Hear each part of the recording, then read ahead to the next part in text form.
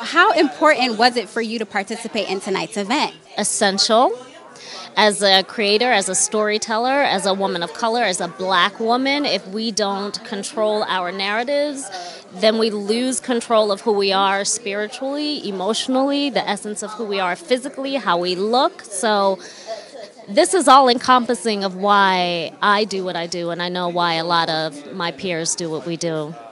Of course. And as we all know, the Entertainment Industry College Outreach Program, or HBCU in LA program for short, allows people to tell their stories by giving them access to the entertainment industry. Why is it so important to continue these types of opportunities?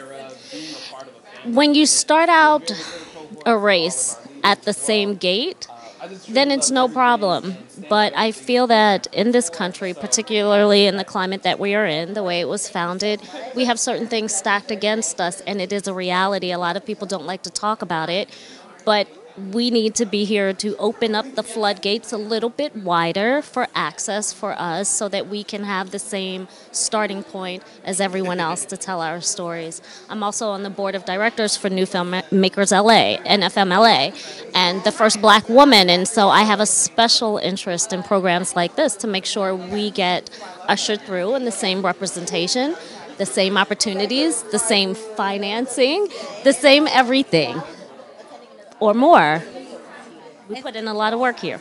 Of course. And lastly, since we're here at the premiere of Uchawi, I have to mention it. So the film explores magic, and you yourself embody magic. You're paving the way for more students that come after you. How do we as people of color find the magic within ourselves?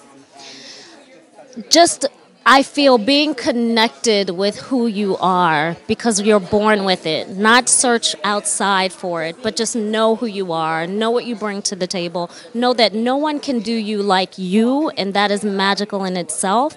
And when you walk in that purpose, when you walk with that message, that's where terms like Black Boy Joy and Black Girl Magic come from, and melanated magic, because you cannot help but pay attention when you see a unique person of color walking in their purpose. That's just magical.